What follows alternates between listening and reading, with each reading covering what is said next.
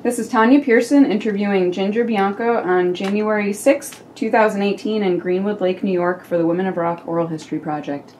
Thank you so much for participating. Oh, you're welcome. It is an honor. Oh, thank you. It is.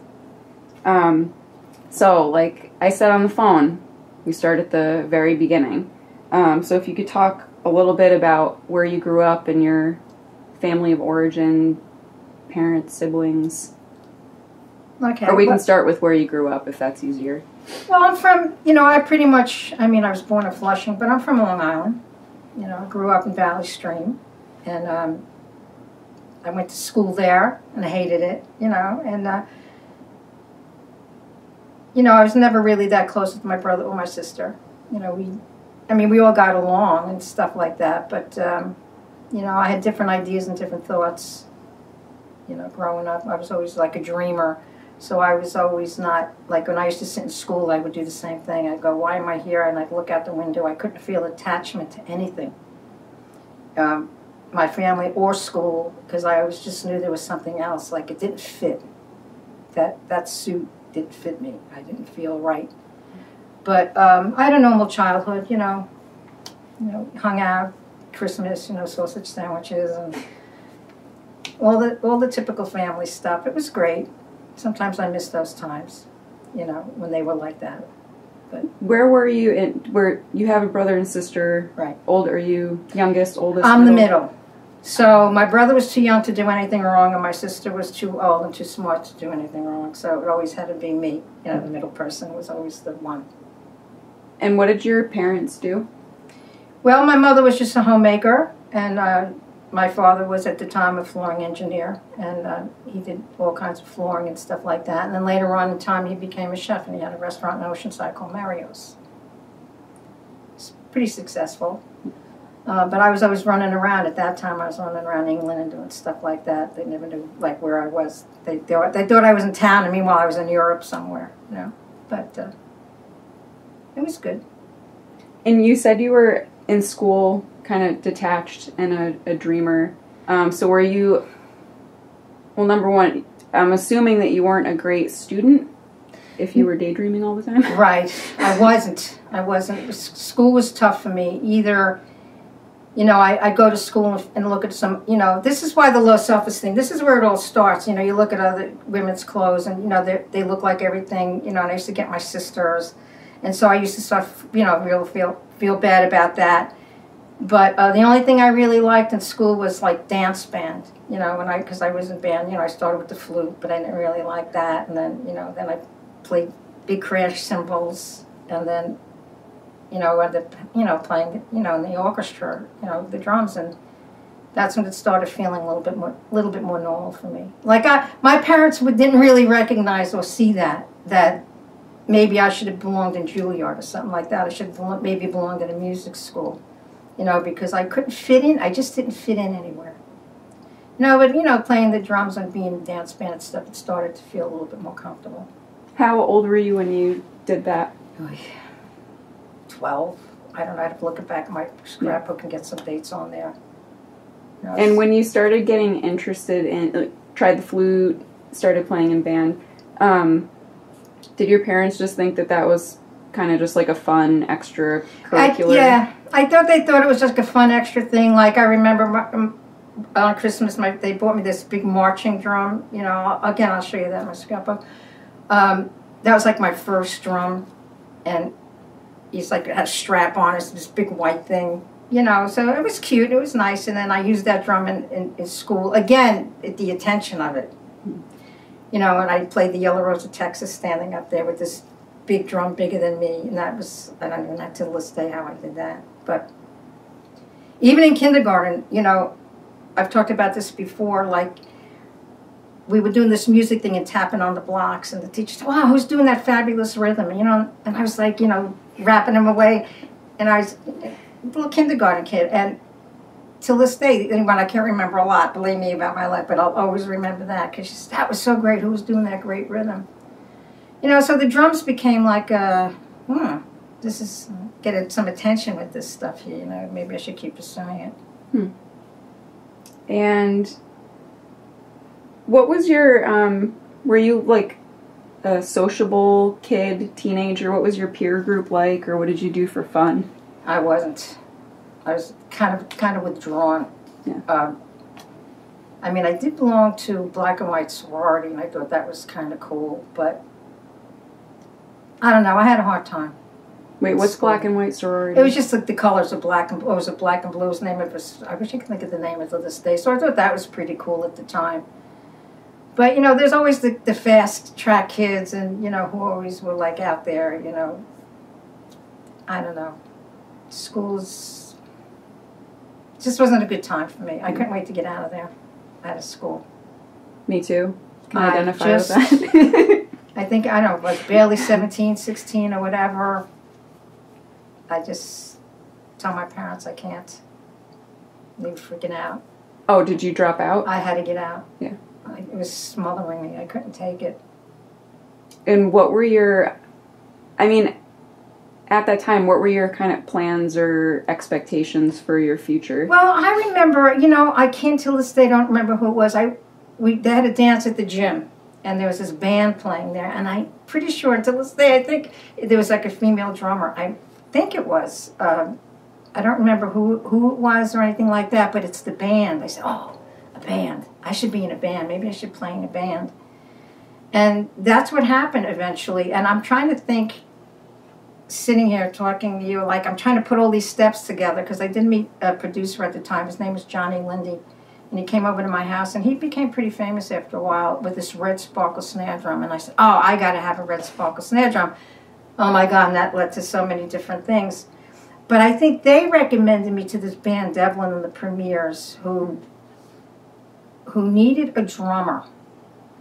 And I have to look back at my scrapbooks, because I'm not sure if I was playing with these other two guys before then. I mean, my life back then, I tried to put it all in order. It's very hard. So I wound up playing in this band, Devlin and the Premiers, and it was the greatest thing, because I was like the princess, the female drummer. You're talking about, what, 59 or 58. That was totally unheard of. But it was great for me, because I got all this attention. I said, you know, this is very, this is more like it, you know what I'm saying? Because, you know, they were great. I mean, we were a pretty good band. So I stayed with them for a while, and then one thing led to another. Did you start playing in bands before you left high school, and then kind of like kept doing music, or that was in marching band for a while, because I thought, oh, great, I could wear those white bucks and that really cool uniform. That'd be great. You know, again, that would make me look cool. Yeah. So I did that, but the band thing was later on. Oh, okay. That was later on. I think that's one of the reasons I wanted to get out of school, too. So Devlin and the Premiers was a pretty good band, and we auditioned, you know, for Sid Bernstein at a place in New York called the Round Table. And I've asked him that. I said, do you remember you came to see, he said he didn't remember. He said it had been his office that came to see this band. And, you know, and they loved it. They said, oh, female drummer, you're going to eat and rock in Miami. They'll eat this up. They'll love it. And I ran home. I couldn't wait to tell my parents, oh, I can go to Miami with the guys, and it's going to be awesome. And they said, absolutely not. You're not going to Miami with a bunch of guys. And meanwhile, these guys are like my brothers. Yeah. Nobody had any interest in anybody. You know what I'm saying? They always took care of me. They never... I remember my first gig with them, I never drank, and I drank all this vodka, and I was so sick, I wound up in a closet on the floor. And I remember them taking me home and telling my mother, oh, no, she's just tired, or something like that. And I was the first time I think I ever got, like, wasted like that. So we were like, they were like my brothers. We, you know, they only took care of me, but they, you know, my parents wouldn't let me go. They said, you can't go, and then that's when things started after that. Did you leave home? I did. My parents, I'm trying to think, oh yeah. My parents said, you're not going to Miami, and my father, they just bought me this car, a Ford XL 500, this big white car with ice blue bucket seats, you know, rag top, they call them then, with the white convertible top. Of course, I mean, I was paying for it, but they got it for me. My father pulled up in the driveway, and I'm going, perfect, this is my way out. I left them a note, I'm sorry, I can't go to Miami, I'm running away. So I jumped in the car, and I went to New York City to play at the Cinderella Club in Greenwich Village, and with this guy, Mickey Lee Lane. And now here I am, this meek little scared of everything person, but I was like fighting, you know, I was like, I had to be a warrior, I had to like raise the sword, and I have to go to New York and follow my dreams. I was scared to death, you know. So I wound up playing with Mickey in this club, the Cinderella Club. Oh my God. You know, and they would advertise on the radio, please come home, and this and that and the other thing. And I remember one night we were playing, and Mickey said, oh, you have to come with me to Trudy Heller's around the corner. I want you to hear this singer, you know. And I'm like, oh, whatever, okay, you know, because I'm always like whatever, I'm easy, you know. So we go around there, and then there's this singer on the stage, and I'm going to myself, this is when my life changed forever, that night. And I hear this voice, and I'm going, oh, this is crazy, this is wild. So it was Goldie, you know, and the Escorts. So I'm like, oh my God, she's so tough. You know, she's always like very Brooklyn, had a cigarette hanging out of her mouth, you know, and I'm like, oh, you know. But it was a life-changing experience because now I knew what I was feeling all along. Because when I saw Goldie, it was like an instant connection, and that was it for me. You know, it was like, oh, this is really great. You know, and she was great. You know, so then he used to tell her, oh, I want you to hear this drummer that's working with me, you know, and she'd go like, oh, female drummer, you know, what's her name? Oh, Panna Bianco. And I'd go, what's her name? Zelkowitz. And I go, what kind of name is Zelkowitz? What kind of name is Panna Bianco? Then she came to see Mickey, and I was playing, you know, at the Cinderella Club, and then we would start talking, and I don't know, one thing led to another thing, and my father used to call me Gingerbread all the time anyway, so, I don't know, we became Goldie and the Gingerbreads at that time. You know, when we started looking for musicians and got that band, and that was way long ago. What had happened to Devlin and the Premiers? Well, they went on. Oh, okay. Did their thing to Miami, and then... Back at that time, did people just kind of like...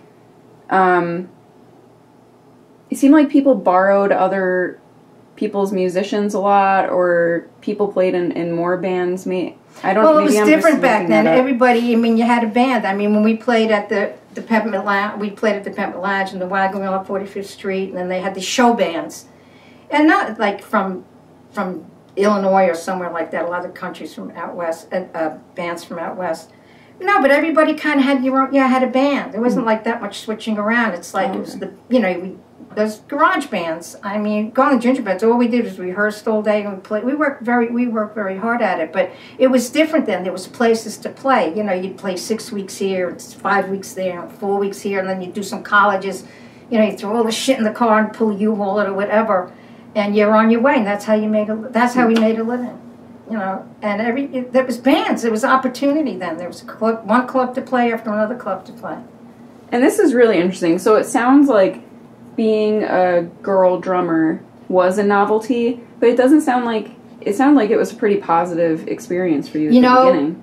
For me, it was a very positive experience because needing that, you know, that's such low self-esteem, and then getting all that attention, you know, with the guys, you know, being a drummer, it was great. Mm-hmm. And even in Goldie and the Gingerbreads, you know, I don't really think that we, you know, I think it was different for us because, first of all, we looked great. You know what I'm saying? And whenever we'd play, all the guys would come. You know, it was mafioso guys too. They'd all come and sit in the front, like, you know, and they're like, "Oh yeah, man, you know, look at these broads." I'm like, "Oh my God," and they would be ready to hear this, like, you know, watch us play, and then they're all ready to like cut us down. Hmm. So they would go, and then, you know, Goldie get out there with the tambourine, and we'd start playing, and they'd be like, "Oh my God, they're really good. You know, they're great." And so we looked great, we sounded great. So for us, yeah, it was always as a novelty when people come in. They would say, "Oh, Golden Gingerbreads from New York, American twist band," or, you know, female twist band, or female this or female that. But then these guys would come in ready to, you know, "Oh, what does it feel like to be a female drummer? What does it feel like to be a guy drummer?" You know. But we really pulled it off, and we never really, I think, went through that thing there because we held our own. I mean, guys, they would go out of their way to try to help me, you know, move my drums around. And I remember so many times, like, I have these big black, not like today, everything's on wheels, you know, I have the big back heavy trap case. I mean, I was very strong, you know, and I always was. And they'd go to me, "Oh, can I help you pick up that trap case and put it in the car? I go, no, it's really very heavy. I don't want you to hurt yourself. You know, and they go, oh, no, no, no, I insist. So I'd step aside, and they go, Jesus Christ, this thing weighs a ton. I go, yes, I know, step aside. And I put it in the car myself. But they got a kick at it. When we used to play in Vegas, I remember, I think Louis Prima was playing at the time. And we were playing in the lounge, and all of his band would come in, and I'd be like, oh, my God, look at these guys, they have these musicians. And they would sit on my side, because I used to wear a skirt with fishnet stockings and stuff like that, you know, look all like Gina Lola Bridget and everything. And they would come and, like, they would just watch, but they were in awe of it, you know, and they couldn't believe that, oh, my God, she's a female drummer, because she really can play. She plays really good, you know, and really hard. So people were just getting over it all the time, you know, because they couldn't believe that there could be 3 women up there, you know, playing instruments, and yet that, you know, Goldie, you know, she's just very, very funny, actually. She could have been a great comedian. So for us, you know, we had a lot of opportunity, you know, going to England, you know, the Stones and stuff like that. We did a lot of stuff. Well, how long were you playing before you got signed to Decca and then Atlantic? It seemed like it happened pretty quickly, but that could just be in the bios. You know what? Again, let me think. When we first, the Golden Gingerbreads, when we first had, we had Carol Sheen and Marsha Meltzer and me and Goldie. We had that band, and first, before we were signed to anybody, and we played, oh God, I have to think of all this now. We went to Germany to play for, where did we play? Chubby Checker. Who else was it? Oh God, so many. I'll show you that. I will have to go through some of that stuff. Okay. And I don't believe we were signed yet, but I get when you're going to talk to Goldie anyway. Yeah, yeah. And I was just more wondering what the progression was like, or how quick it was. Well, what happened was when we lost, I think Marsha left, and we didn't have Carol then. Mm-hmm. And we came back from Germany all full of ourselves with our black leather pants and our long leather coats. And like, you too can have leather pants if you join Goldie and the Gingerbreads, you know. So we heard about this Carol, the singer Carol, playing at, oh God, with little, what was his name? God. Not, it's a famous club. Tiny Tim. And he was always playing at this club. What the hell was it called? Oh, I'll remember probably later. And we heard this, you know, Carol, you know, this girl singing. She played rhythm guitar. She had this big voice. And I'm saying to myself, boy, she's the one. We got to get this girl. So we went up. Oh, we know we're going to Gingerbreads, and you two can have leather pants. And we just came back from Germany. You want to join our band? And she said no. So I'm like, all right, whatever. So, but curiosity got the best of her, and she came to see us. And I don't know if it was Trudy Hellers or the headliner. And she sat in with us and never left. Mm. And then we had Carol, and that was, you know, she was like the 4th member. You know, it was great. Then was Margot. Then it was Margot, myself, Goldie again. That became the band. And then that's what I'm trying to think. We weren't even together a year when we got Carol, and then Margot was first after Carol Sheen, and then Carol, and then we went to Associated Booking, and then that's right around the time we got that deal. How did you afford to do things like go to Germany to tour? Well, again, we were always working, and when we got booked into those places, our expenses were paid. You know, they'd have to pay the airfare and things like that. Like I said, it was different then. That doesn't happen today. You know, when we were playing at the Wagon Wheel on 45th Street, and you know, we had played a party for Jane Holzer, a very big fashion model, and Keith Richards had come to that party. And he says that he is the one that told Alan Price from the Animals about Golden Gingerbread, so he's like the first one to discover us. You know, and then that's when the Rolling Stones came to America. So you know, we played like kind of a little reception party, you know, at Mary Jane Holmes, and all these people came, and he came, and one thing led to another, and then we were playing at the Wagon Wheel on 45th Street, and the Animals had House of the Rising Sun, and they came to New York, and they were playing at the Paramount right at the end of the street. So they wanted to check out the New York music scene, so they came up to 45th Street to Petlet Lounge, and they heard this band outside of the wagon wheel. They thought it was some kind of blues, you know, band or whatever, and they came in and they dropped dead and couldn't believe it was Goldie and the Gingerbreads, and they knew right off the bat, oh, we have to take them to England. Yeah.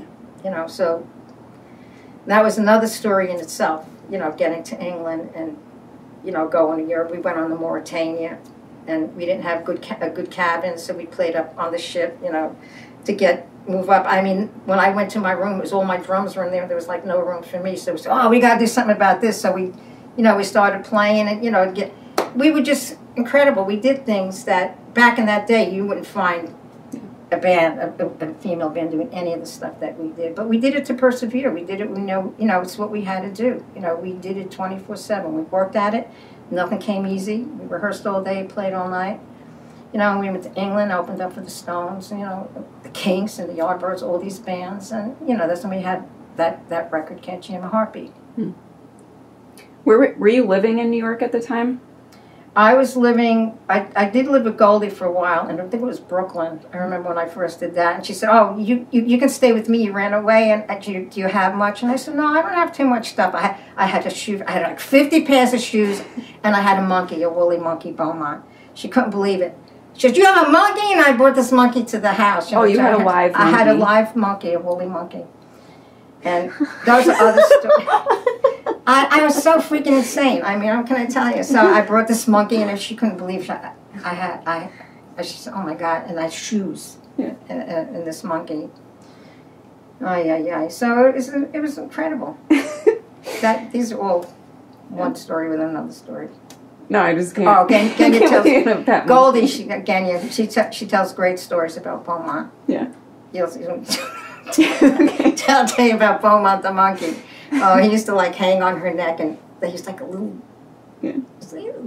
pervert, this little monkey. And he used to sit and hang on her and look at her buttons and go.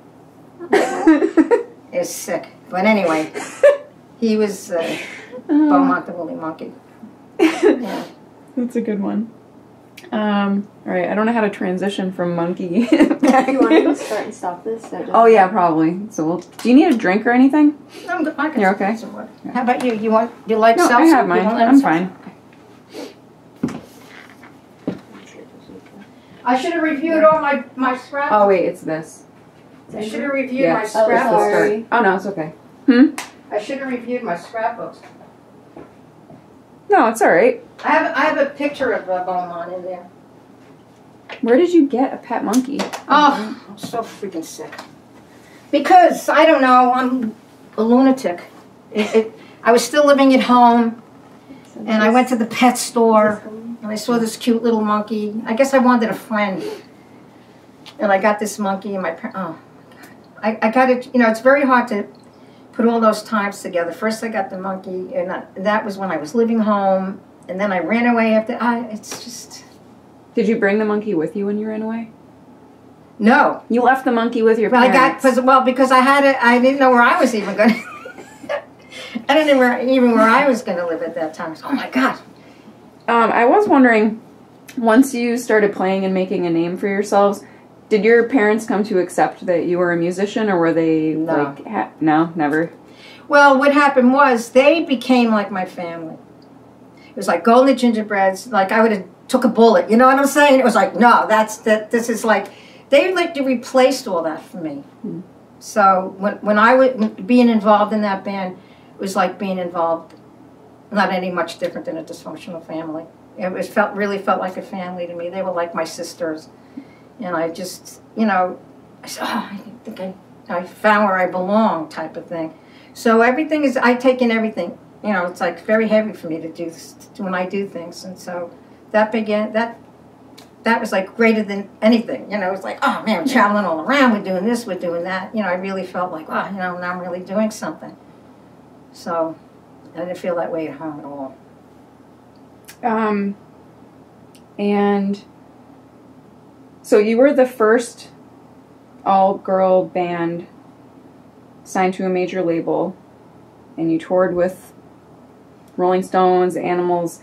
Can you just kind of it's not really a specific question, but if you could talk about maybe how I'm assuming things changed when you're just kind of taking care of yourselves and doing these tours, and then you get signed to a major label and you're kind of like managed, and just what it was like to tour and to record, how maybe the band dynamics changed, or... Well, I mean, it definitely became more exciting because I don't know if it's good or bad when you're just playing to make a living, then all of a sudden it's a record now you want to hit, and you start thinking of music in a different way. Back when we did, in my time, it was all cover music. We used to do "Be My Baby," and half the people used to think it was us instead of the Ronettes that recorded that song. So, I don't know. I think once you start to play an instrument and look to make it, is when it's all over, in my view. So, I mean, it was exciting recording, and of course, I gotta try to remember all this stuff. I mean, when traveling with the Stones and everything, it was grueling. It was hard. We had this shitty little van, and we drove around in the van. But it's exciting to be an opening act for somebody like the Rolling Stones was no easy feat.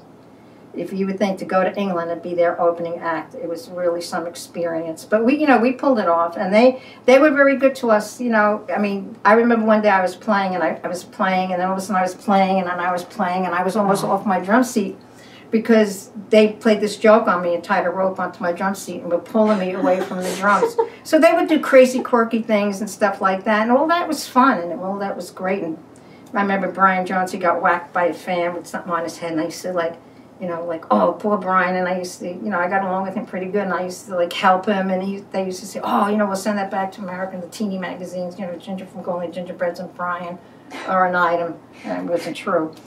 So you can't beat that kind of excitement. But when you're living it, you're not really realizing. I mean, I can't imagine this day if I had a camera like we have the technology today. I would have footage, the most unbelievable footage and pictures and things that you could ever imagine, the things that we did and the people we traveled with. But, we didn't. So, but, I don't know. Yeah, we were together almost 5 years, and near the end, I mean, we had Can't You Hear My Heartbeat, and Mickey Most and Michael Jeffries were in some kind of feud. I don't know what. Mike says he Can't You Hear My Heartbeat. Atlantic Records says you're going to finally have a hit in America, and we're all, oh, thank God. And then Mickey Most says, no, you can't have the song. I'm giving it to Herman's Hermits. Herman's Hermits put it out in America. Ahmet Ertegun says they got the hit. They're putting it out. I'm sorry, we can't put out two Can't You Hear My Heartbeats. Mm. And that was kind of like near the end, so we got our hit in England, but we didn't get it in America. So, I mean, the pressure started mounting a little bit and stuff like that, and I don't know, for some reason, and Goldie, I think, looked to become a single for, there's, emotional reasons, this reason or that reason, when the band maybe became kind of like changing. And then that was the end of that, of almost 5-6 years, and I had to leave England, and I left by myself, and that was a horrible experience. And I got a big giant panda that I got from Dusty Springfield to keep me company on the plane. And so I went from all this, huh? A panda? Yeah, big stuffed panda bear. Oh, stuffed. So, okay. Well, I don't know. After the monkey, I was like, monkey, your panda, to keep me company on the plane, and that, so after all that, all that we experienced and all that we did, who knows? Going to England was a great thing, and getting the record and all that. But who knows? I don't know. When you were on the major label, and this is just going back a little bit, but like the recording process, did you play all of the instruments on the records? Did. Yeah. We played everything all through. In England, we played everything, and near the end, they were coming up with these big songs, and then they started saying we got to add and replace. And to me, that's the end. Mm-hmm.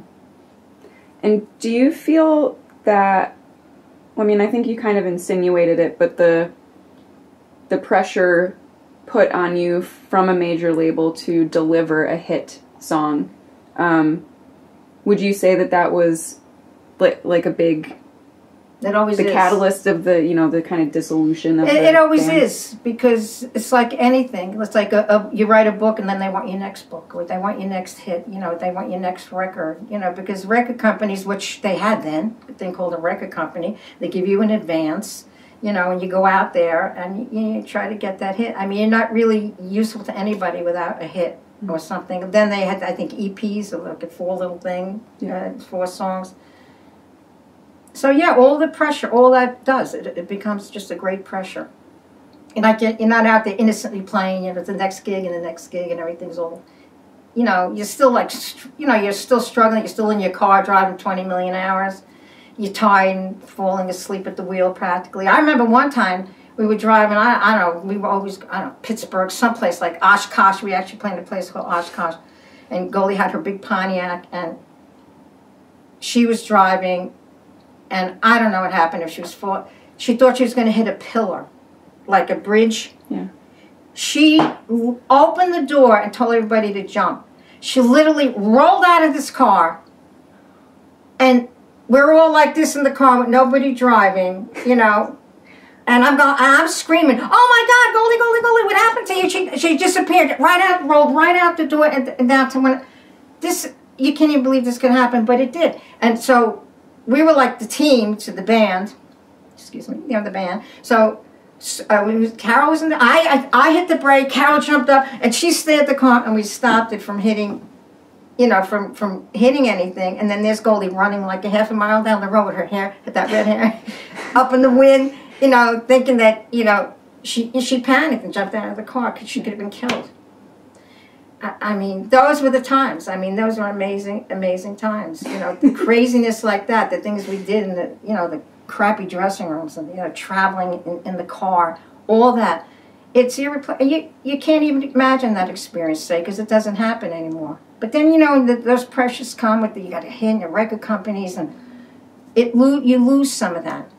And did the record company pay you? Like, were you able to support yourselves while you were signed? Yeah, well, we were in England. We barely got by. I mean, we made some money. The record companies, but we made a living playing, but nothing really. Like let's go move to Bel Air. And we got a hit record now, and let's go to Hollywood. And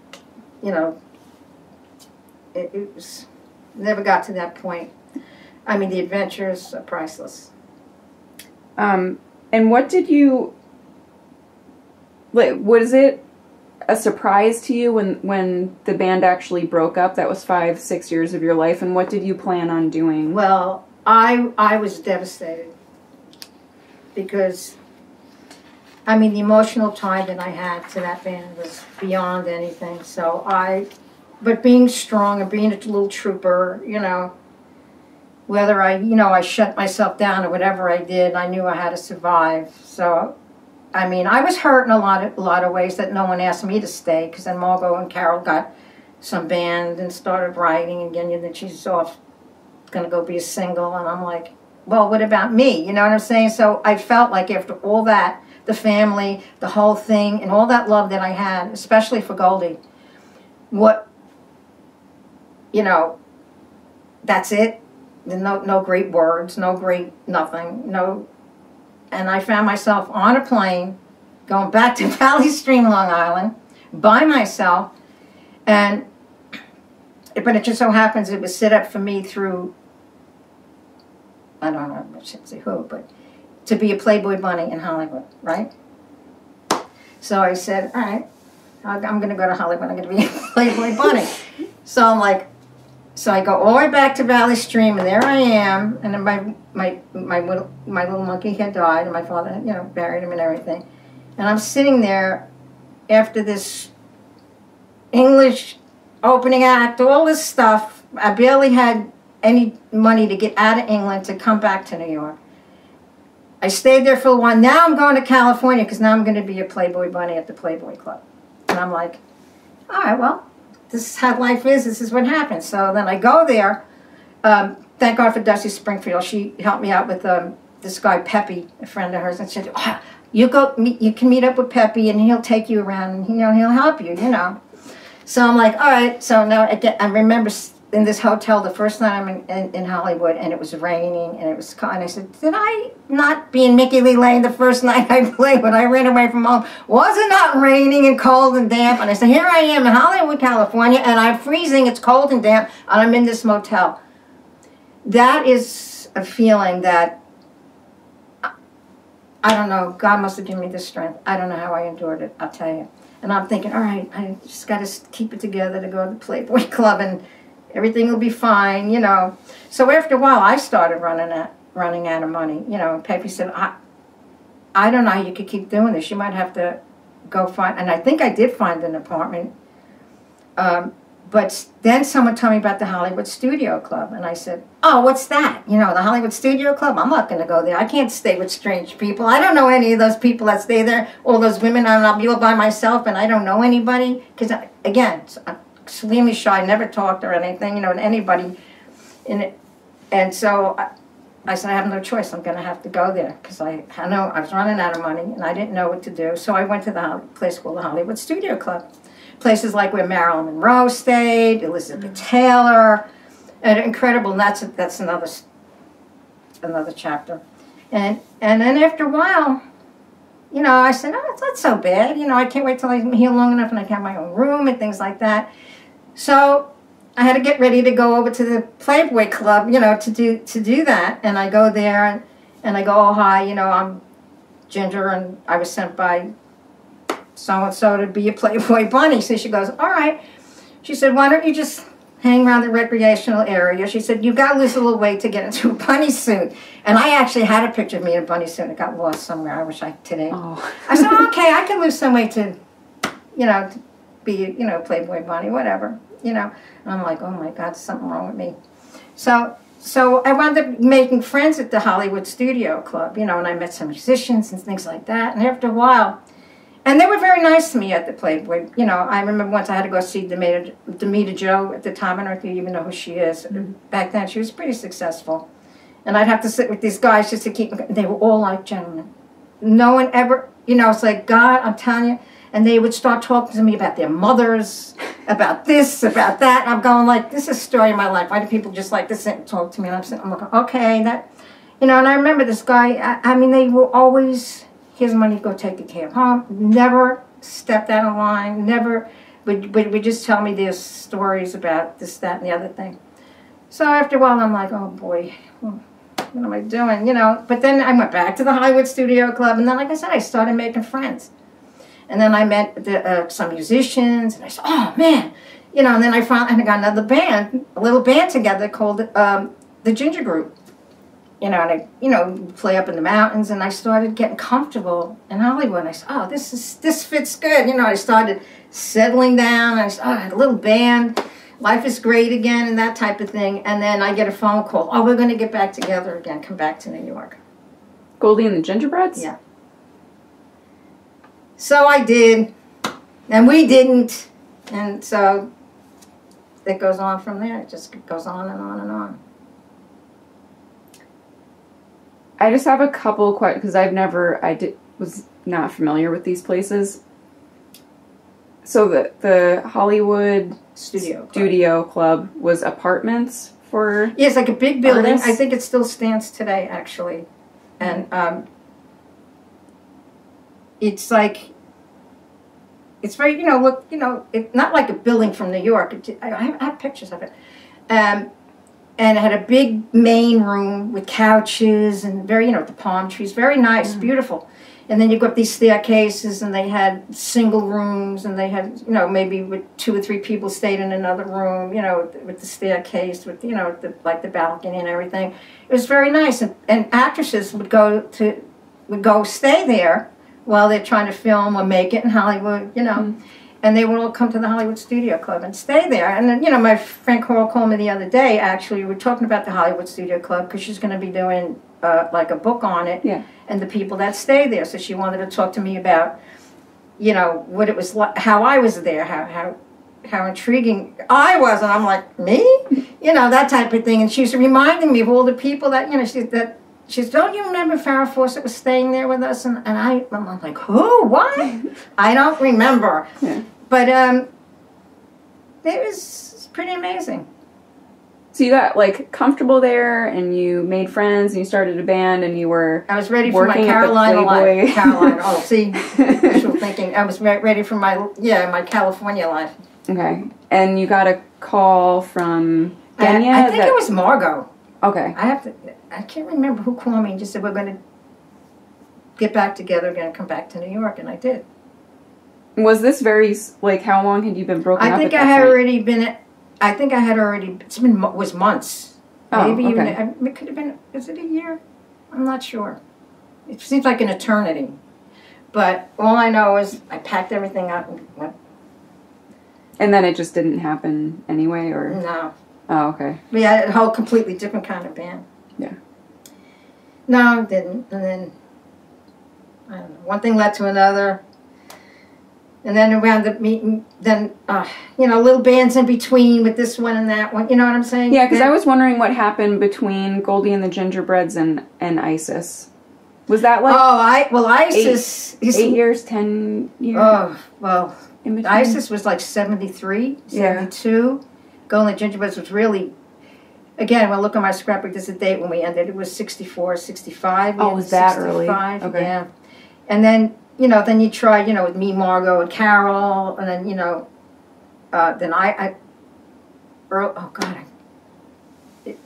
that was a little blurry. Yeah. It was just a constant trying to form new bands and put different ideas together and thoughts. And then what happened was, just jumping a little further to get to the ISIS thing, Carol, myself, Margot, and a keyboard player, Tracy Robbins, we had a band called Blithe Spirit. So we'd play clubs and we did, we did all this different stuff, and we had a gig at a place called Bergers in Long Island. So then, I was still a little Miss Perfect then, with the eyelashes and everything I had to be perfect and everything. I was still a little like that. And so we had this gig at Bergers on Long Island. So we go out there and it's raining again. So now it's raining, and we set up, and some friends came to see us, and they said, we're going to go down the road and get some food or something or whatever. And it was a very stormy night. And it was lightning and thunder. And from what I remember, because Malcolm had to remind me, the guy was going to cook, and you turn the gas on to make him. I was brought down by a hamburger, and the club exploded to the ground. The stage went across a 4-lane highway, and Tracy Robbins was blown down into the basement, along with Margot and Carol, and I was blown through the building out to the parking lot. Right off my drum seat. Boom! I was gone. It was just like a flash and nothing. So then I'm out there walking around like, always trying to always hide my emotions. Because I'm in shock. Walking around, and everyone's all running around. Oh my God. Again, they're forgetting about me because I'm still walking around. But Tracy was in the basement, and she almost died because nobody wanted to get her out. Actually, a guy passing by went down the basement and got her out. She had burned. It took forever for her to heal. Mm. And Margot had a fractured pelvis. She went right down on her Hammond B3. And Carol broke her knee. And I'm blown out of the building. And then after a while, they got everybody to the hospital. They go, where is Ginger? What happened to her? Where is she? They go, oh no, she's walking around out there somewhere. So days later, they put me in the hospital. Because I'm walking around with and then we're all in the hospital, and I would escape to go to the other hospital to see Carol, and see how she's doing. And it was insanity. But long story short, Carol came out of the hospital. They never got her off a Demerol or anything like that. This is another chapter. This is just a whole other thing. Mm. So in the meantime, we're waiting for Tracy to recover. So Carol and I started hanging out at all these different parties. And, of course, drugs were involved. There's no, and we'd sit there, and she picked up this book called The Book of Truth, or The Voice of Osiris. And then she started reading about the Egyptian mythologies and the reasoning of how they think and this and that and why this and why that, and you give. So she was really into it. So a lot of trials and tribulations around that time too, when we went to Florida and stuff like that. But long story short, eventually down the road, it's like ISIS came out of the ashes of that explosion. I no longer was Miss Perfect Ginger. I totally was left in that freaking explosion. I came out a whole different other person. So now I said to Carol one day, wow, what a great name for a band. We should get a new band and call it ISIS. This is after I'm driving a cab in New York. We're all screwed up, forget it, in plain English. I mean, I don't even, it's not my place to say some of the stuff that went on back then. It just was unbelievable. So Carol and I put together that band ISIS with nothing, had nothing, and went to Decca Records and said, Buddha, and said, we have the greatest band called ISIS, and and they said, you do? We didn't. Then we came back and we were looking, we got horn, she went the horn section, and we got this one and we got that one, and that's actually the first one that's up there in that picture up there. Oh yeah. And with Liberty, and we started putting together this band called ISIS, and then of course one thing led to another, and we finally got the right set of musicians, and then we became ISIS, and and we were incredible. There's just no doubt about it. But we were also out there, like, this is our thing, and we're doing it. We don't care what anyone says, and we are who we are, and we're going to be who we're going to be. And we write songs according to like what we're feeling, and everyone has to, because it was more like a rock. I know you've heard ISIS stuff, yeah. Right? Everyone pitches in with their own thing, and here we are so screwed up from that accident, but yet being evicted, thrown on the street, you name it. But we persevered with that band and got it to such a point. Then we opened in America for Three Dog Night and all these, you name it. We were like Golden Gingerbreads in England. ISIS was here. I mean, we were messed up, but look what we accomplished. You can imagine. And I thought that was all just, I thought that was the kind of political culture and climate at the time. I assumed that whole band was like, not straight in a straight gay way, but straight, like no drugs, no drinking, and just total like opposite. hardcore feminist. Total opposite. It was like, I'm going to be who I'm going to be, and I'm going to do what I'm going to do, gay, straight, or whether you don't like it, it's too freaking bad. But we did amazing things. So we did Dick Clark TV show, Don Kirshner rocked. I have a tape of that actually. TV show. We did so much stuff and screwed up. We did that stuff. So can you imagine if we weren't? What we probably, maybe that band would have cut through everything and done something. But it's the fame thing.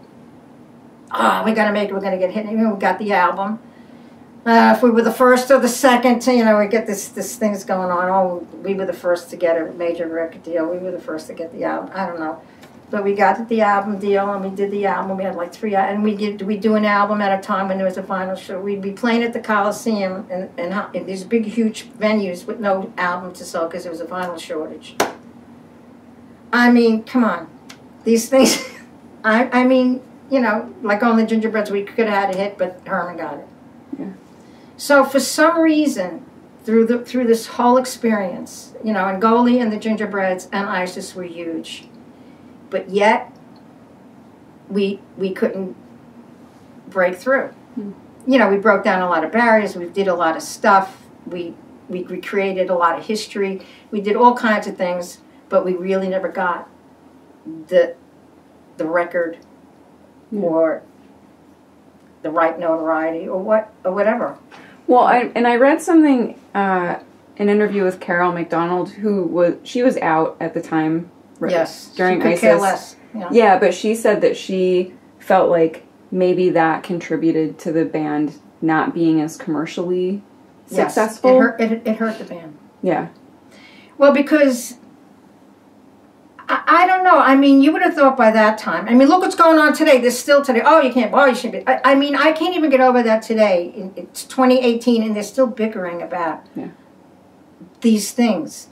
back in the 70s, I mean, people really weren't ready either, I guess. I mean, when we played some places in Florida where they thought we were like a blasphemy, like, oh my God, some of those Bible Belt places, the ISIS, it was like, oh, it was like you might as the demon from hell itself just came to play at the club tonight. I remember one day, my father and my brother came to see this club, and I think words was. And I'm looking down, and my father and my brother are fist fighting in the audience because someone made a crack. I'm like, what the hell? But I mean, look at that band. I mean, just think of it, and look at that. I mean, Herb Alpert came to see us one night at Trudy Heller's, and he left. He couldn't even handle it.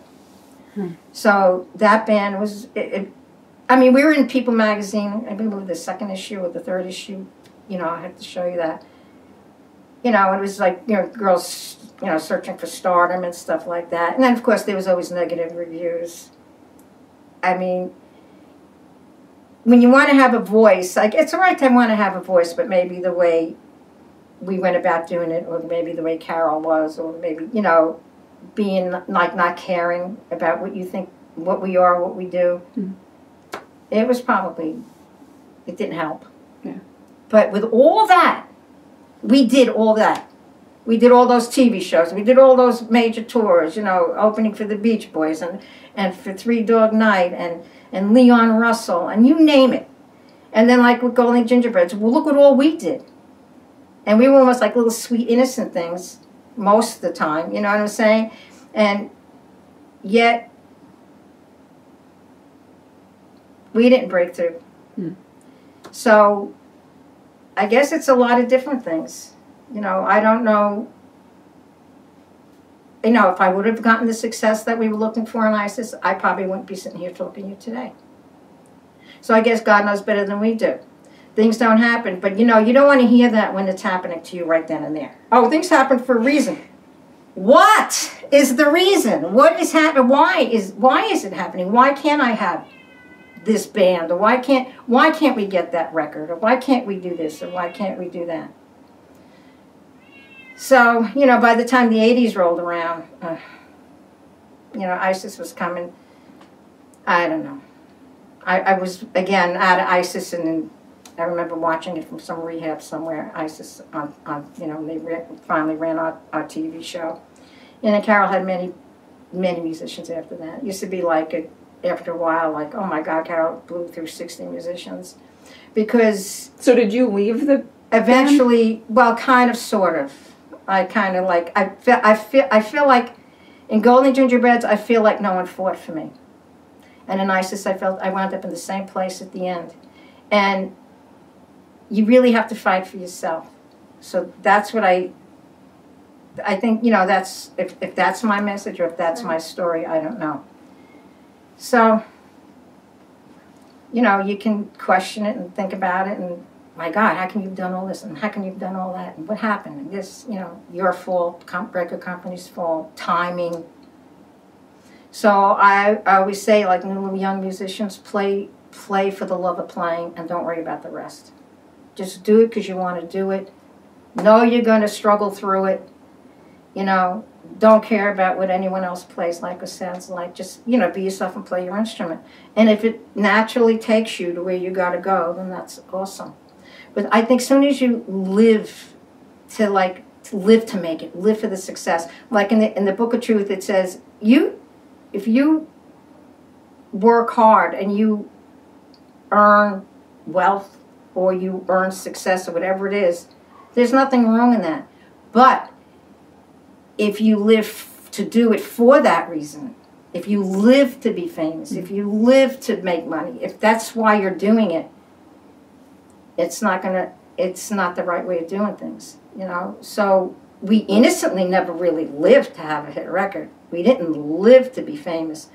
But in the 60s, what we accomplished, or myself as a drummer back in the time, I mean, there was Phyllis with Tammy, and but being in that time period, like a rock drummer, or being like I was really unheard of. You know, so it was unique and special in a way. And then to find a combination of three, you know, the four women who clicked and we made that magic happen, you know, and then it didn't happen. And then there's all the in-betweens of bands and all the, you know, still trying to get that deal, to get that record, or to just get out there and play music to make a living so you don't have to take a day job. And then getting blown up in the club, and then becoming ISIS. I mean, and then go through all that, you know, being evicted, being this, being that, because you're so messed up, you know, but yet accomplish all that. But yet still, are you a household name? No. We talked a little bit on the phone just about that. Well, that was the early 80s, mid 80s that it ISIS officially... was 70s. Oh, ISIS was 70s, but like what... you weren't playing with them... ISIS was like 75, 76. I mean, the first ISIS album, I think, was 75. They went on to do 3 or 4 other items. Actually, ISIS is the band that went to New Orleans that when Alan Toussaint... Again... Alan Toussaint wanted to produce ISIS. Mm-hmm. So he had a whole different sound that he was trying to create. Again, why? Take what we already are, take what we already have, and if you want to, you know, whatever, simplify it a little, or, you know, reshape it a little bit. But no, it was a whole completely different kind of thing. Mm-hmm. That was near the end of ISIS. And Alan Toussaint, and he made me crazy. I mean, he was so mean. I mean, he had this one beat that he wanted in a specific song. I know which one it is if I see it on the album. He was telling me. And he made me so nervous, and I wasn't getting it, you know. And he was like so... I was like this, but then Ellen, the trumpet player, she said, give me 5 minutes. She sat with me for 5 minutes and said, this is what he's looking for. And she explained that beat to me, and I got it in 2 seconds. Mm.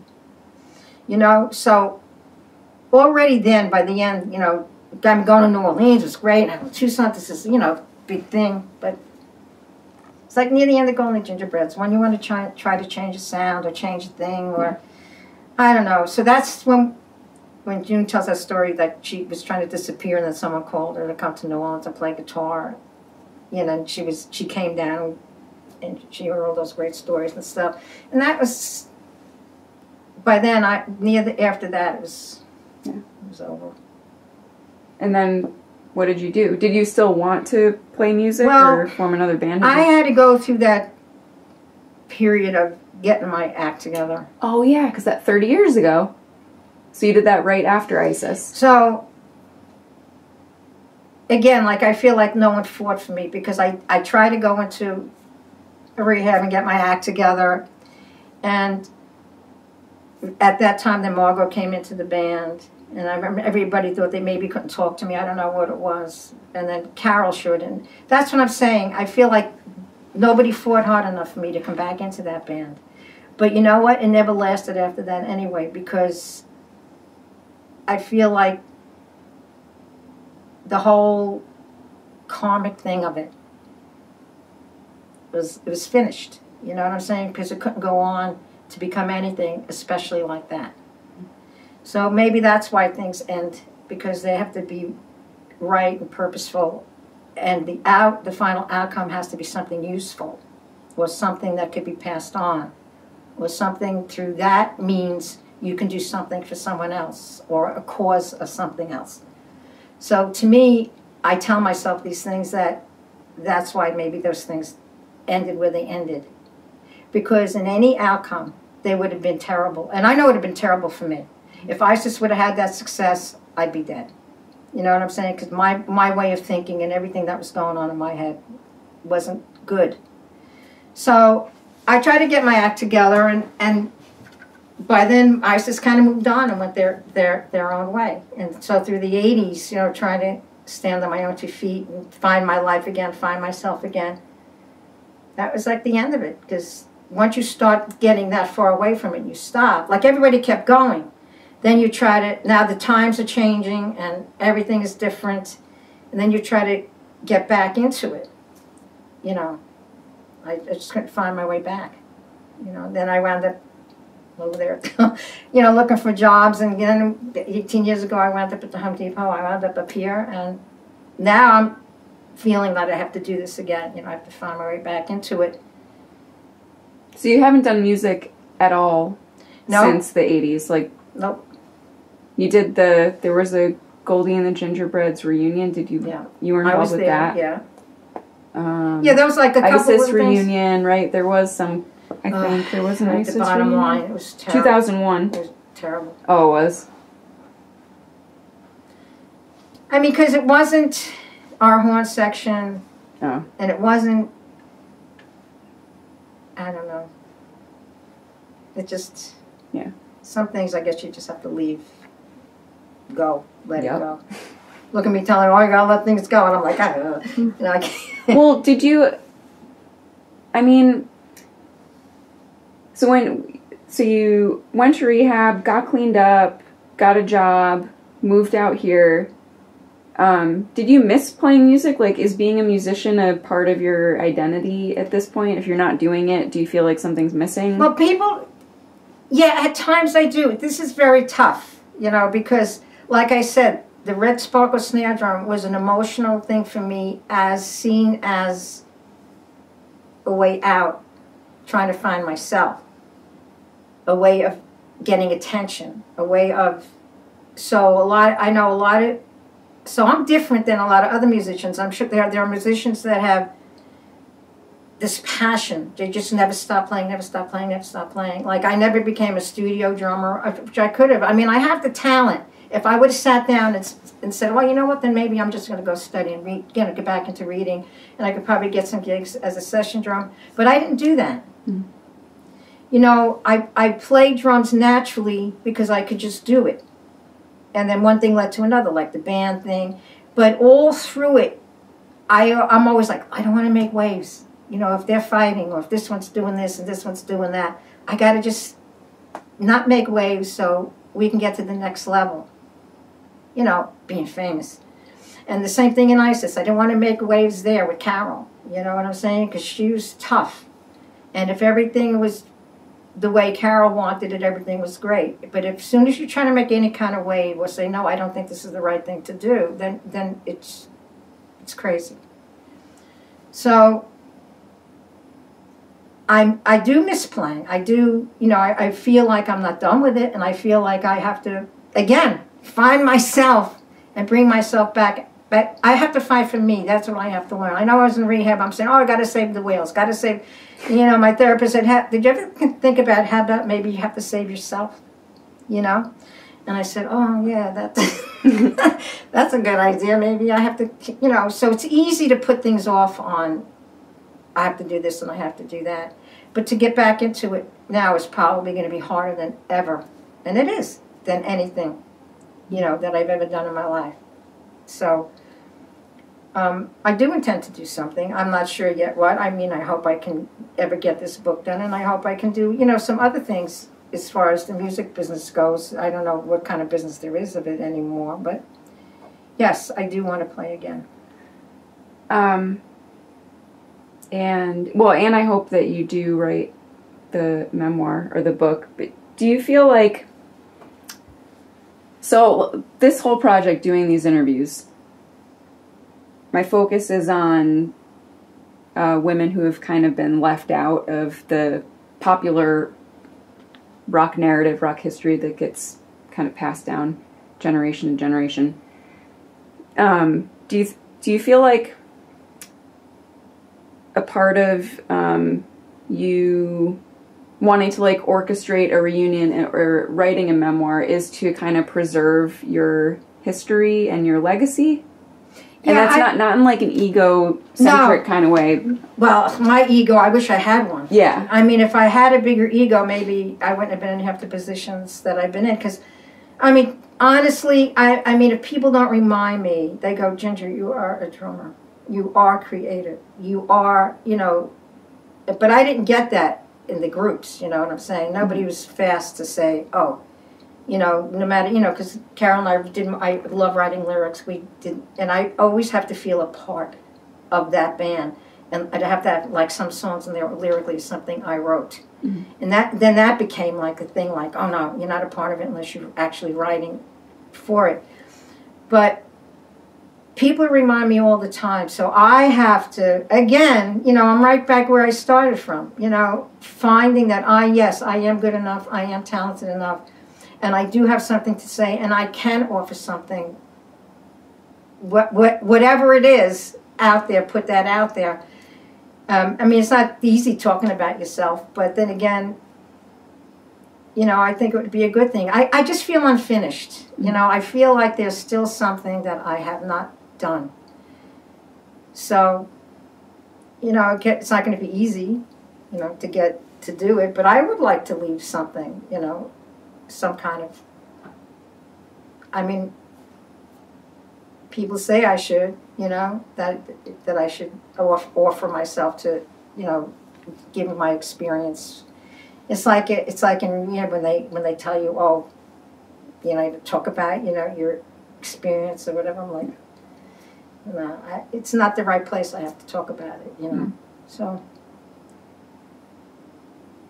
And how do you feel about in general, how do you feel about your role in your contribution to rock history?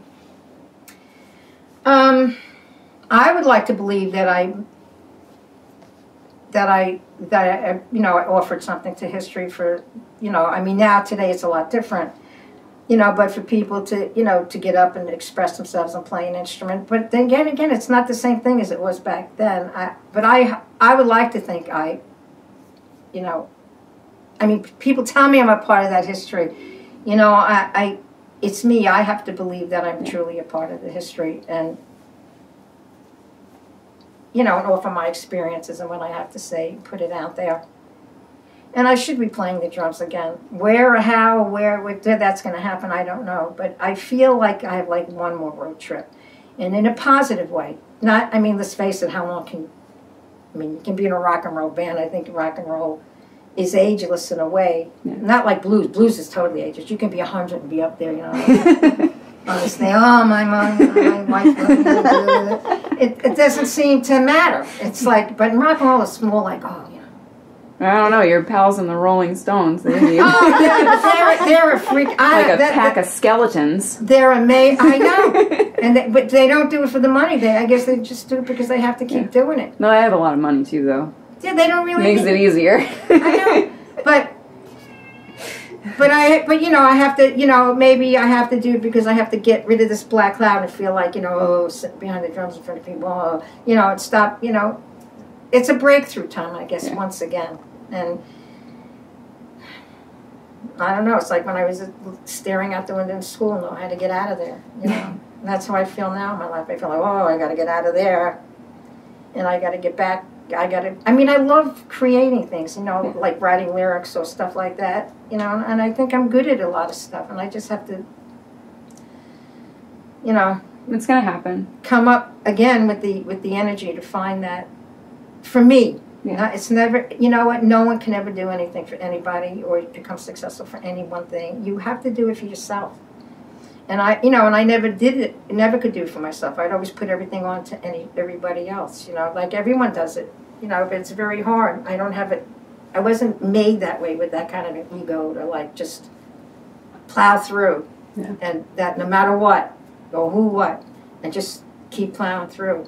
You know, I get stopped in my tracks, you know, when a band like Only Gingerbreads comes to an end. To me, it's just not like, oh, you know, you're always recovering.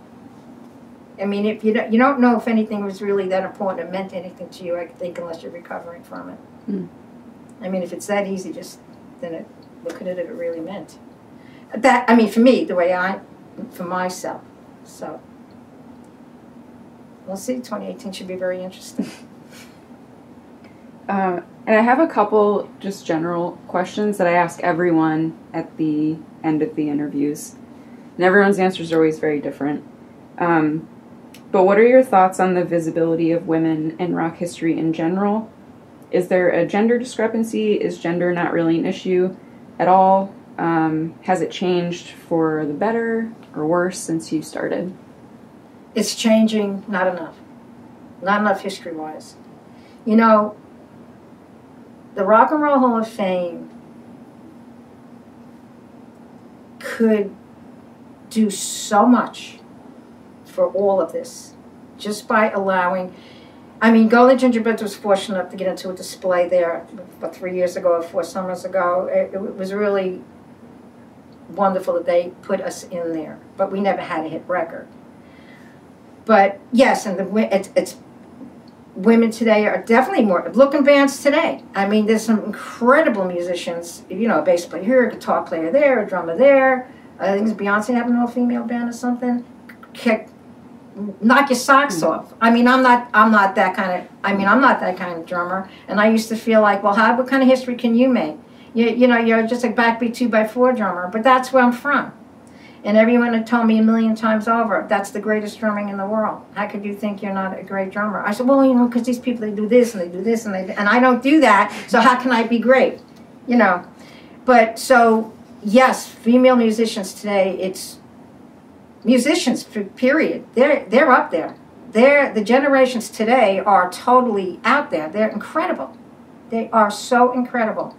You know, it was like, again, in my day, we were incredible for our day. So in that respect, yeah, I mean, they're coming through. And just like Ellen, who was fighting for the jazz musicians for the open auditions, and she finally accomplished that.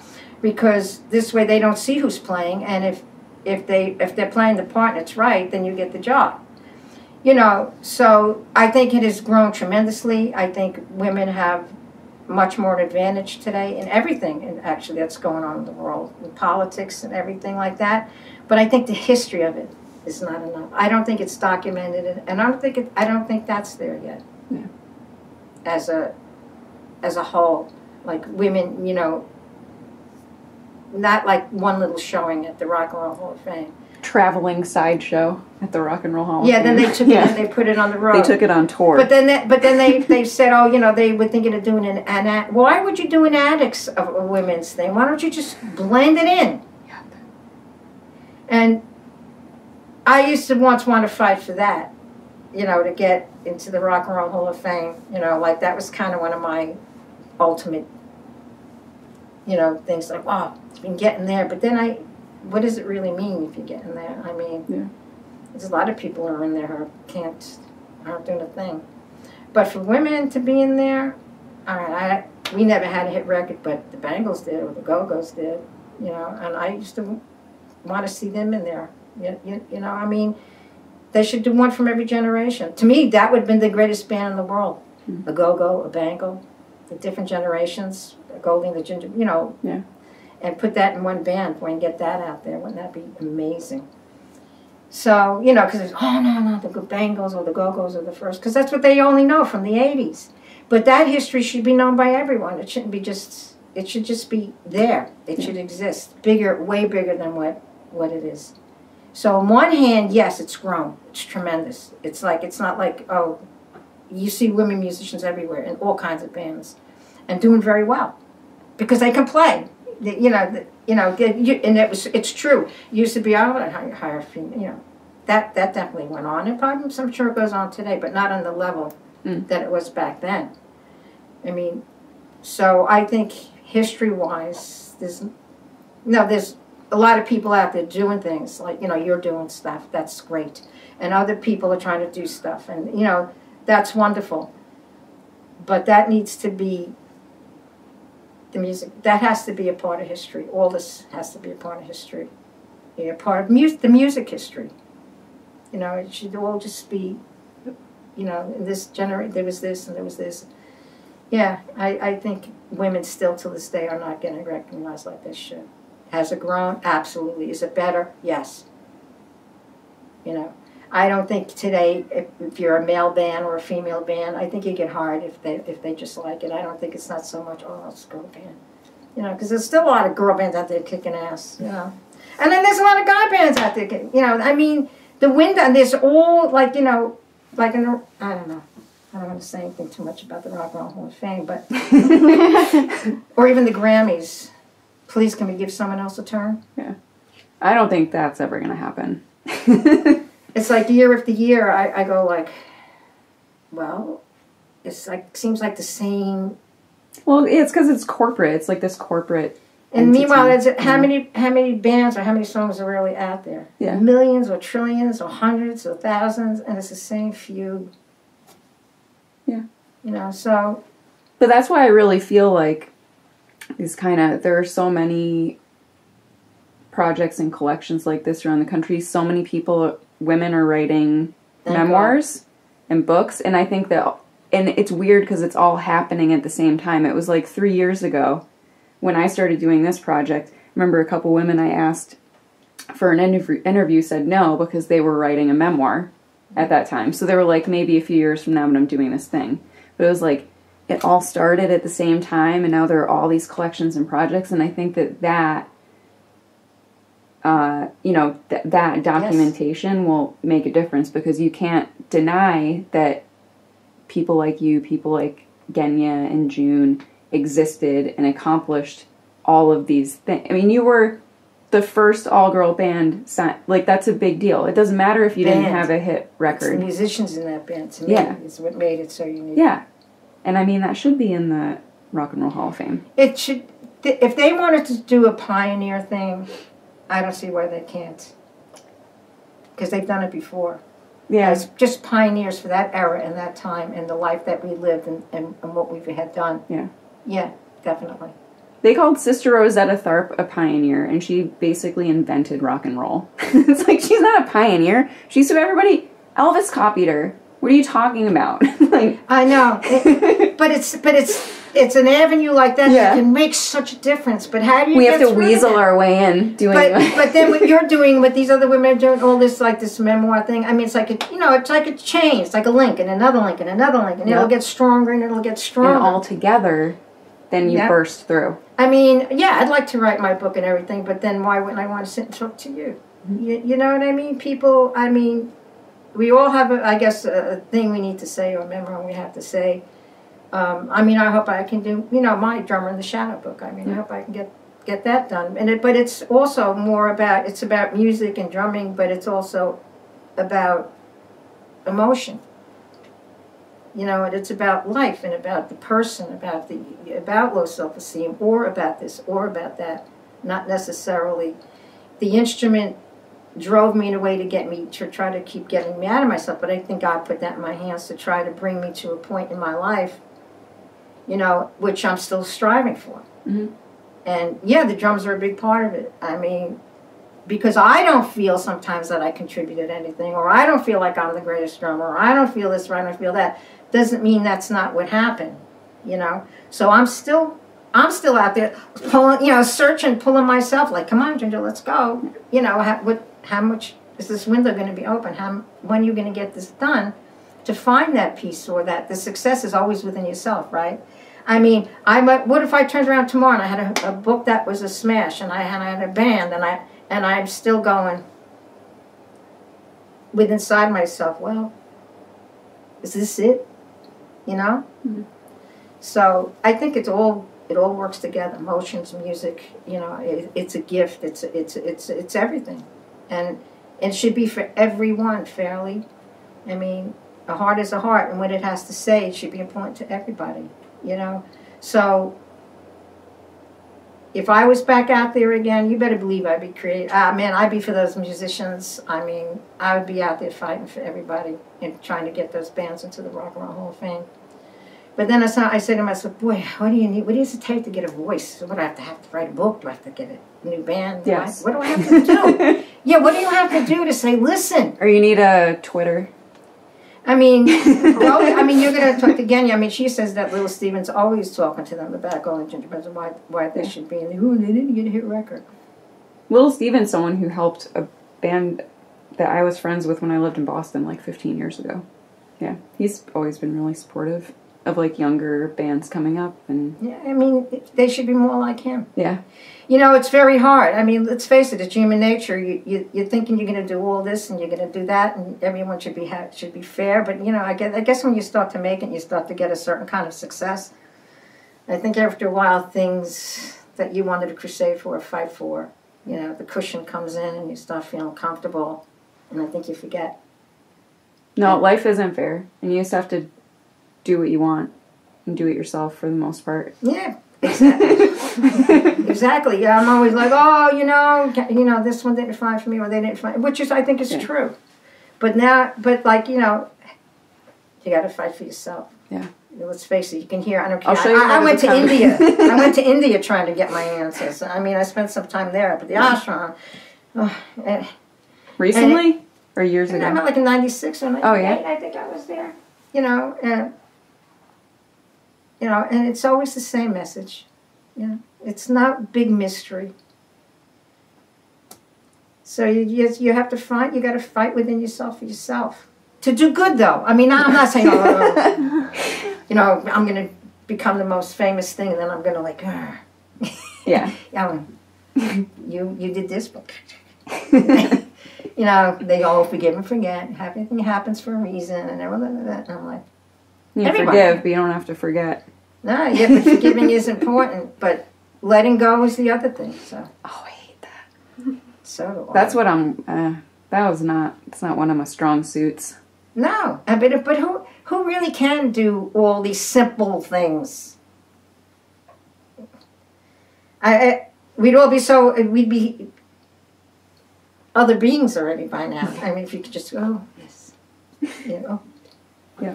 And there's people that are like that. I guess they're very evolved. I guess they've come back and forth so many times that they're done, you know. Or they're full of it. Yeah. Well, there's that reality again. Or they're making believe. So, yeah, I mean, yeah, I'm guilty of sitting around sometimes just, oh, well, you know, why bother? You know, what's the point? Not now that you know me, Ginger. Oh, my God! All the time. Now I feel hope again. But you know why? Because I always work best with other people. That's why I'm a band person. Yeah. You know, I'm not like out there. You know, that's why, you know, my book is Drummer in the Shadows, because it seems that everything, you know, I'm always there. Did I put myself there? Maybe. You know, but that's just the way, you know, that's the way it is. But yeah, sometimes I do feel very alive. There's certain moments when something will click or gel, and then I feel so strong and alive again. As long as I stay out of my own freaking head. Mm-hmm. You know what I'm saying? I'm fine. So, making this giant change, you know, to get out of my day job and everything, to turn my life around, to get into another position, is to try to fight harder and to maybe accomplish some of these things before, I don't know how long, you know, it's going to take. And I don't want to be like a little old person and going, oh, I finally broke through, and then then I'm gone. I want to be able to, like, get out there and do something and while I still can, you know. So it's tough.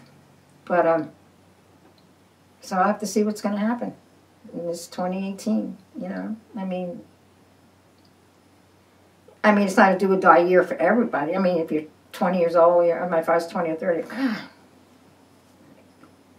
I got time. I can do this. I can put this aside for now. But I keep telling myself, you can't put this aside anymore. You can't, because the outcome is what you have to live with. You know, if there was an outcome of success. You know, because they always say, you know, you can't rely on someone else to fill the hole. No one else out there can fill what's in here. You know, you have to be centered, balanced. When I went to the ashram all the time, and when I was messed up, I always write about balance, you know, because, you know, it's so important. And I go to the ashram, and I go, you know, it's Christmas, and I go, oh, it's my birthday today, and I want to get a name from Guru Mai. She's got to give me a name, and I want a name that tells that I'm Durga on the tiger, and I'm just a strong warrior. I'm going to go out there, and I'm just going to conquer everything. And I finally, after like waiting, I finally get up on the darshan line, and I finally see Guru Mai, and I go, oh, you know, and she's like just, you know, doing this blessing thing, and everyone's moving on down the line, and I'm standing there going, okay, she's going to pay attention to me, and I'm going to get a name.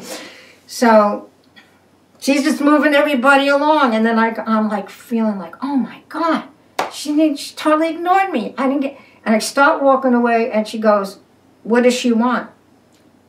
So they said, "Oh, Grandma, you know, she would like a name for Christmas." You know, she goes, "Oh, tell her to go sit on the side." So I'm like, "Ooh," you know, the enlightened being. Well, that's another story, right? It's told me to go to the side, you know. So that's like the ultimate thing. I mean, oh my God, you know, what more can you ask for in life? So finally, I'm sitting there, and the guy comes, the Swami comes over, and he goes, "Grandma, I said to give you this is like a little stuffed animal, and here's your name." So I go, "Oh boy, this is it. I'm going to be the warrior Durga, and I'm going to be something." So I go and I get the name. I'm reading it. I'm going, Samantha. What is that? What's Samantha? What kind of name is that? And I tell the Swami, I go, "Listen, I want the name from Guru Mai, but she's not calling me Durga. She's calling me the Samantha name." He goes, I said, "You think I could go back and she'll give me another one?" So he goes, "No, I don't think so. I think you have to, that's what she's calling. That's your name. You should be happy with that." Settle. I go, "But I want to be Durga. I want to be someone like on the Tiger. I want to be somebody, like even Saraswati, she's for music." I said, I don't want to be the Samatha person." So he goes, "You know what that name means?" I go, "No." He goes, "Equity of mind and spirit. One of the highest names you could ever get. It's all about balance." And I went, "Balance?" Yeah. That's a great story. So I'm like, oh my God, that's what I was right about, balance. How can I find that balance within myself? And that's the name I got. But you know, I don't want to say anything negative after that, because that's a really good story. That's my name, Samatha. Balance. Is there... I hate asking people this because it's like, obviously, there's tons of stuff that we didn't talk about, but I want to make sure that there's nothing really important that we left out that you want to have included that we missed. Well, I have to think in my brain. Yeah. I mean, we can always come back and do another one a year from now after the band's back together. You've started your book. And I would really like to, that book. Yeah. But I just want to make sure you're satisfied. Oh, and my thing stopped again. All right. Shit. Well, I hope you got that whole story. Yeah. Okay. I think it just stopped because I checked it a few minutes ago. All right, good. Yeah. Well, I may think of a million things when after you're gone. I'll be going, oh, but I can. I don't know. Yeah, I mean, this isn't like the end either. And you have to read my memoir. Added. Yeah. I'm lucky I remember anything by the time it gets through. You know, and that's another fear too. Like, you know, you think about, oh, I'll write a book. And some people just remember everything. And I'm like, how do you remember? So, you know, that's how you're your own enemy. Because I'm going, how can I write a book when I can't even remember if I took a vitamin this morning, if I took two, you know, or if I... So there's all these little demons that hover around that make you stop and, you know, not do things. But I don't know. I think you remember a lot. Well, as I go, I'll probably remember. I mean, I just got to get it done.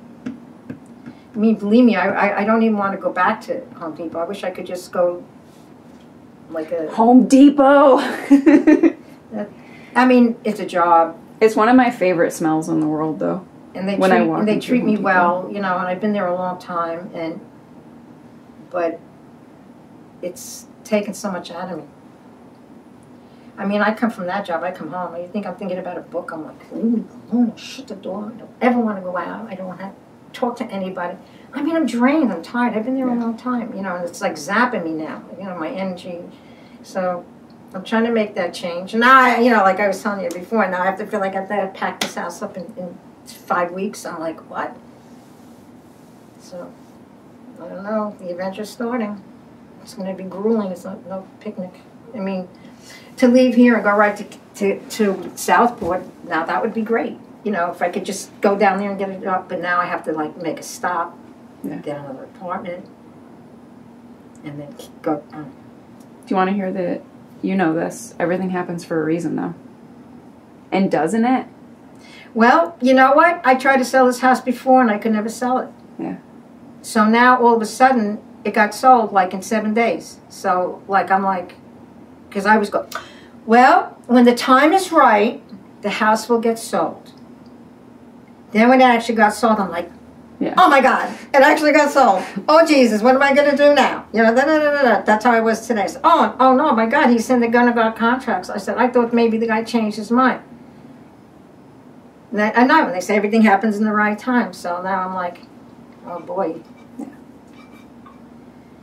Okay, well, I hope you got enough. Yep. There you go. Perfect timing. Great.